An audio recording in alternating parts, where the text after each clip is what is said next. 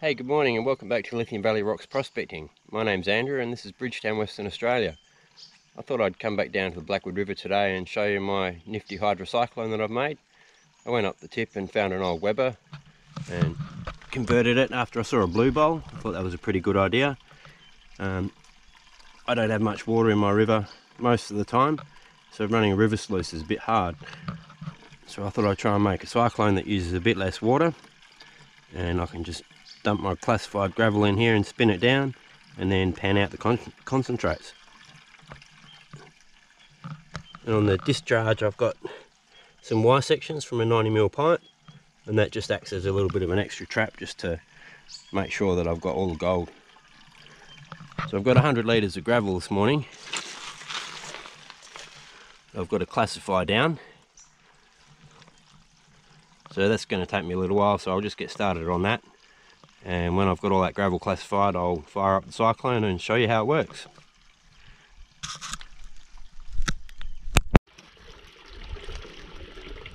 Okay, so I've classified down all my material, and from that 100 litres I'm back down to about 60. So that's quite a bit oversized. That's on a 1/2 inch classifier. I'll just show you what my gravel looks like. There's quite a bit of quartzite and feldspar, and a lot of ironstone, and some of these mafic and ultramafic rocks. That's rocks with a lot of iron in. Got a neodymium magnet here.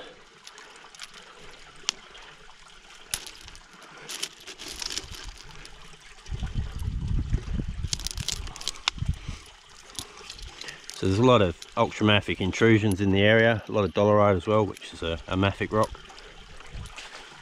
And you see some of it's been quite altered. There's little garnets popping up in that one. The other thing I've found is when you get down to these flat rocks, that's quite near the bottom, or on the bottom, right on the basement clay or the bedrock. So when they land on the bottom, they're quite resistant to flow. It takes quite a bit to kick them up in the current and turn them over, whereas big chunky rocks, they tend to roll around a bit. But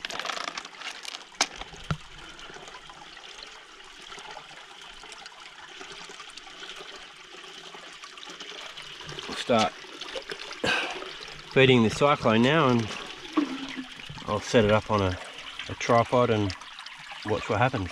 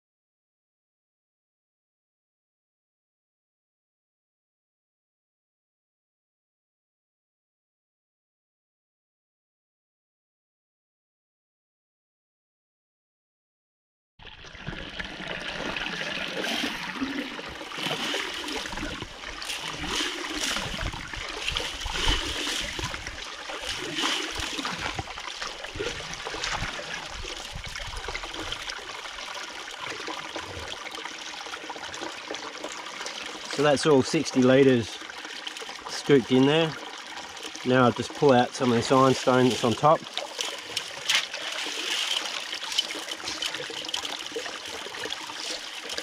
And what's left in there is 95% ironstone in the oversize.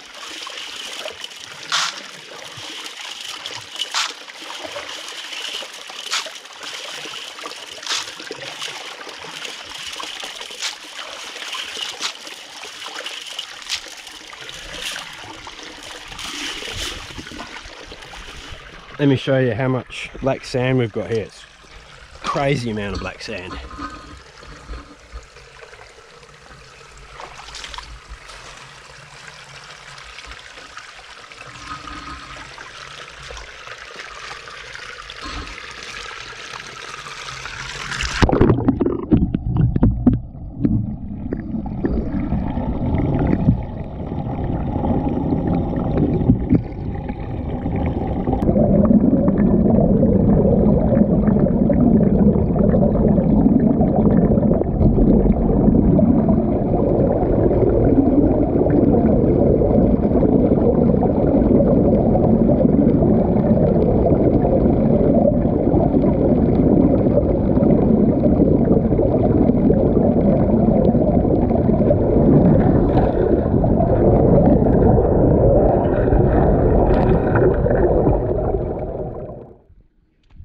I'll just show you what's happening down this end.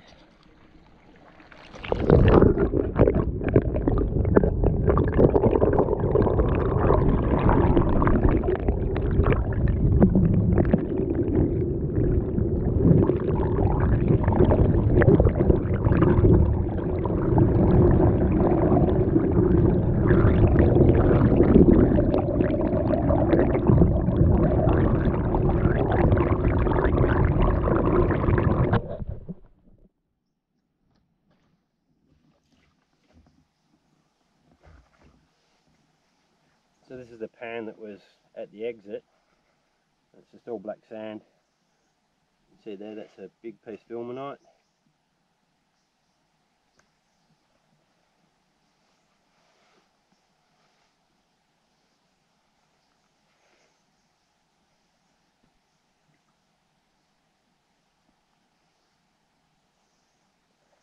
We've got one little colour there, one little speck of gold.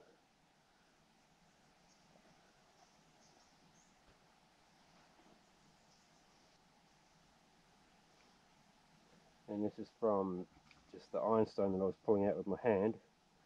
I've pulled out two little bits of gold there.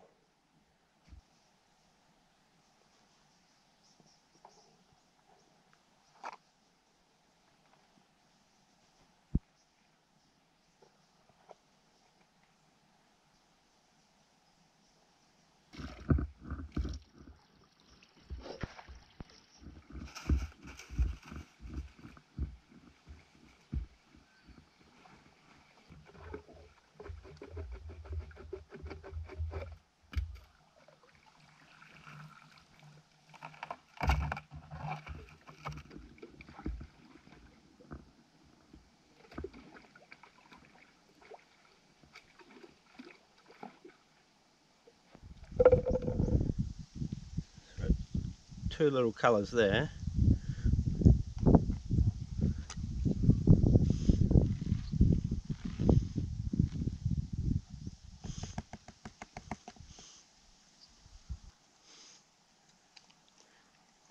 One more. So we had three colours in the trap at the bottom and then one in the pan. Now we'll go and do the cyclone and see what was in that.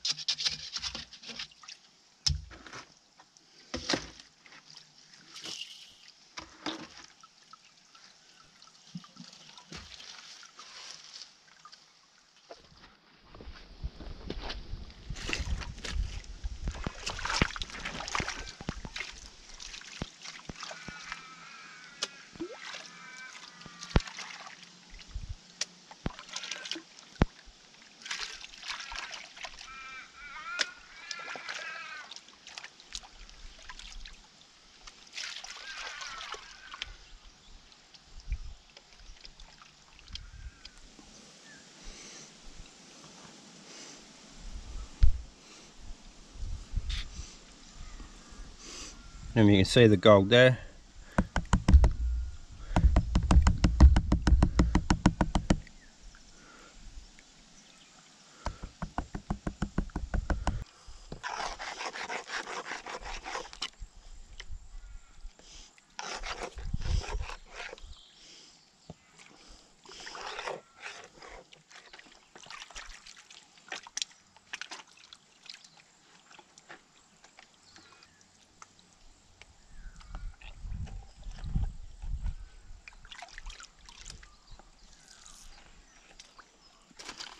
So out of that cyclone we got a full 10 litres just ironstone there.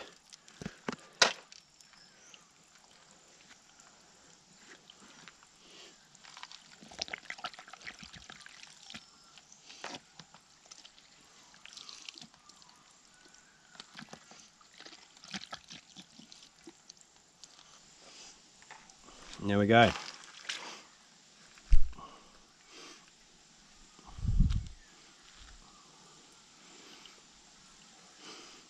If you can see the gold just there. It's not crazy amounts of gold.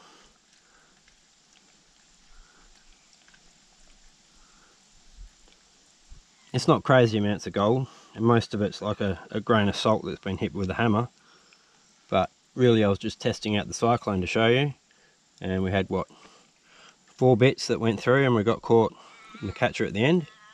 And then we got all these, probably about 100 little colours there. Some are quite small, there's some bigger bits. When I get home I'll clean it up a bit more and show you then. So I'm back home and there's the gold all cleaned up.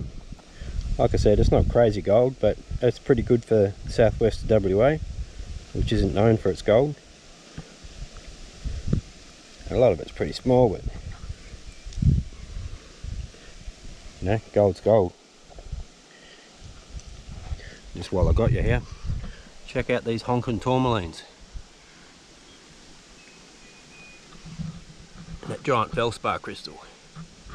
And that muscovite. So this is a lithium valley rock. So I'm going to stick a close-up of the gold, and we'll catch you next time. Don't forget to share, like, subscribe and hit the bell. Cheers.